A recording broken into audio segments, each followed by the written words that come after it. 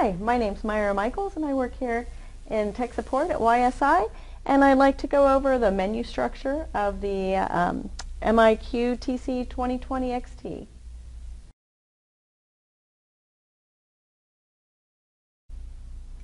Okay, in this video I'd like to talk about the menu structure of the MIQ TC 2020 XT. We have 6 buttons. We have the M button. I like to think of that as the main menu button. So if you're anywhere in the screens, you can press the M button. It's going to take you back to this main menu. The C button I like to think of as calibrate or sensor check or a matrix adjustment. You can do any of those by accessing or hitting that C button. The S button is the settings menu. Escape will back you out one screen, and if you're in a settings menu and you press the OK button, it's going to advance one screen. The arrow keys will move you up and down and side to side through the menu as needed. From the main menu, the OK button also has an additional screen set of options you can get to. So in this case, we can take a look at the logbook of the entire system. You can look at the logbook of a selected sensor. You can switch maintenance condition on and off. You can look at the calibration history of a selected sensor, recorded measured values of a selected sensor, and you can also display all values or local values, and you can choose to look at 1 sensor, 4 sensors, or 8 sensors on the main display.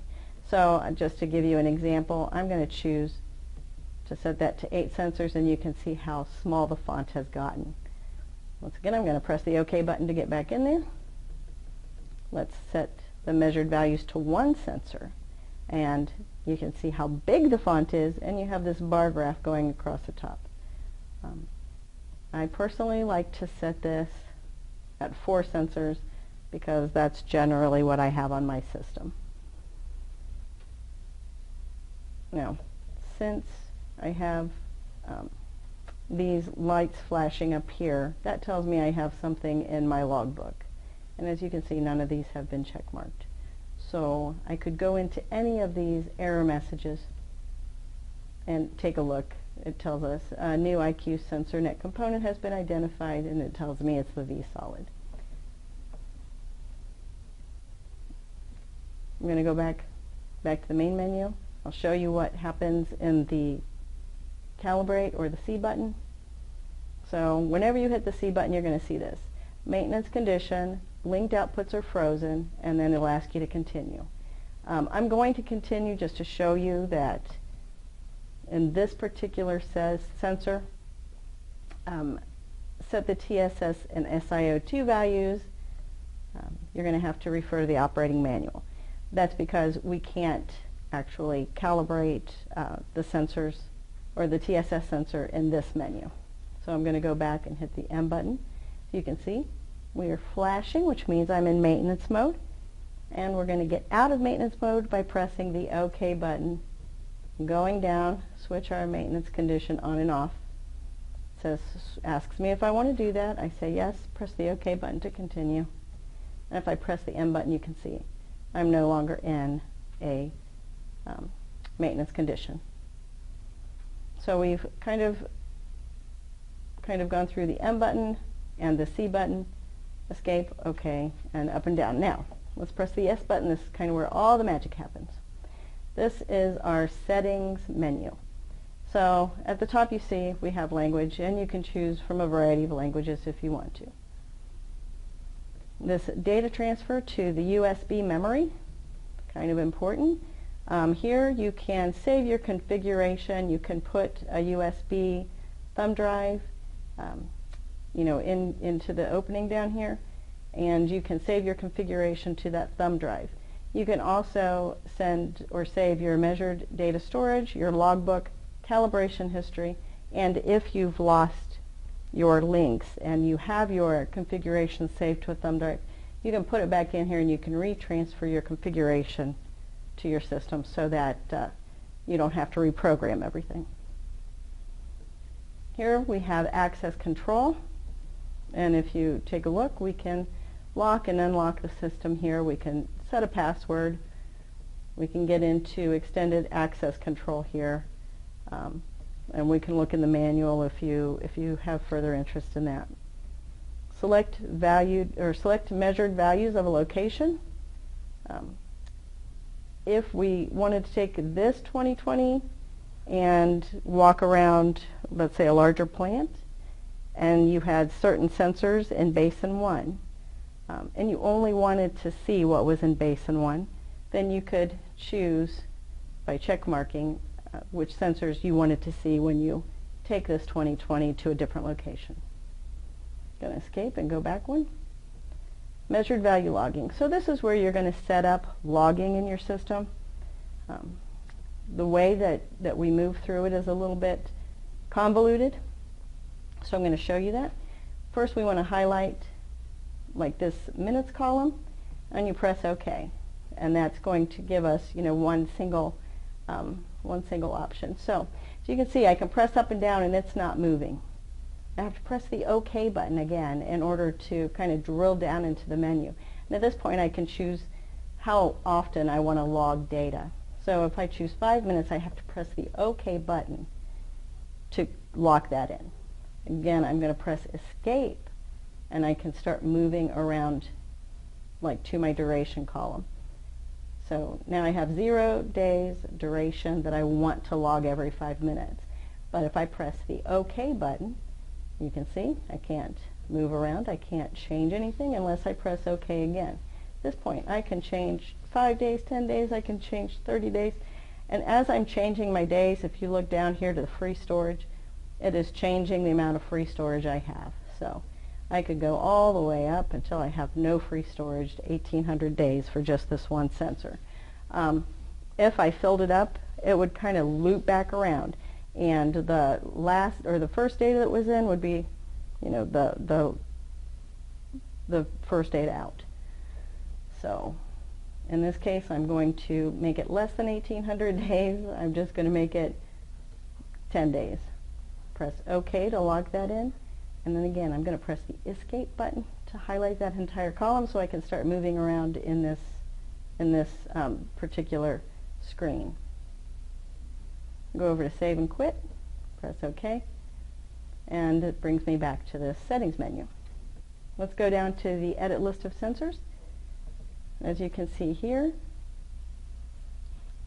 I've got the V-Solid, and I could change the sensor name if I wanted to, or I could change the sensor name here if I wanted to just by highlighting it and pressing the up and down arrow keys to name it whatever I wanted to. I'm going to go ahead and leave it here at the serial number. If I had another sensor in here, or if there had been one and it wasn't currently here, this might have a question mark next to it. That just means that it is not currently seen by the system, and you could choose to edit that sensor out or delete that data set. Okay, so from Edit List of Sensors, we can go down to Edit List of Outputs. And here I can name my outputs. I could name this Basin 1, Basin 2, whatever I wanted to name it. I could name it Fred if I wanted to name it Fred. But in this case, I'm just going to escape. Settings of Sensors and Diff Sensors. This one, you can look at your sensor, choose it, and we can make changes to the settings of that sensor. So I have a TSS sensor here. I could change the measuring mode if I wanted. Matrix type 2, grams per liter. I can go down and change the measuring range. I have auto range, or I can choose one of the other options. But the default is auto range. Our calibration data is currently set to default calibration. If I did a user calibration, which would be value pairs, then you would see it come up as user calibration. Correction factor, default, currently set to 1. Our signal averaging, the default is 60 seconds, and the UL cleaning and sensor check, that says on, and that's just cleaning the sensor. We would save and quit if we wanted to, or if you just want to back out, you could either hit the escape or you could hit quit. I'm going to escape Now let's go down to settings of outputs and links. Press the OK button, and here you would choose what 4 to 20s you wanted to set and link to what sensor. So it comes up and you have this ampersand and sign, this column highlighted. You press the OK button to kind of drill down and to choose which, in this case I'm going to choose C1. And I press OK, and it's going to ask me which sensor I want it to link to, and since I only have one sensor, I could link it to SO5 right there. As you can see, now it's linked. I hit escape to highlight that entire column. Now I can move back and forth. Now, if I wanted to change my no function to something, I could press the OK button and highlight and then move through that screen. In this case, I'm going to press the escape button, and then we're going to go down to setting bus interfaces. Press an OK here. I don't have a mod bus or a bus module on here, but if I did, this is where I would make my settings. Alarm settings, this menu, you can set your alarms. You can just choose to link to your sensors and set your alarms there. System settings, this is where you set your date time. In your terminal, you can change your brightness and your contrast. And there are just several different settings in here that you might find helpful. Your location and altitude, that's where you're going to change these things. And down here to service, if you call us, we're going to ask you frequently for, let's say, your list of, we'll ask you to get down and tell me what's in your system, and you can go to the list of all components and read what's in the system. You can also see your software version here. Acknowledge all messages. As you can see, I have messages up here flashing, which we talked about a little while ago.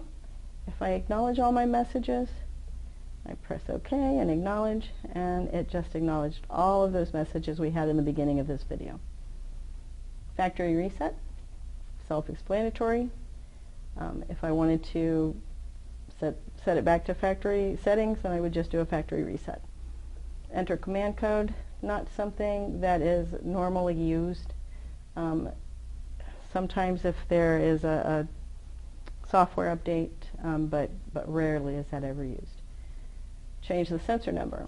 If your sensors were misnumbered, then you could come in here and change the sensor number to whatever number you wanted that to be. I'll change that to sensor number 1, press OK, and now that is sensor number 1. As long as I hit escape and save and quit. It asks me, basically, are you sure you want to do that, and execute the change.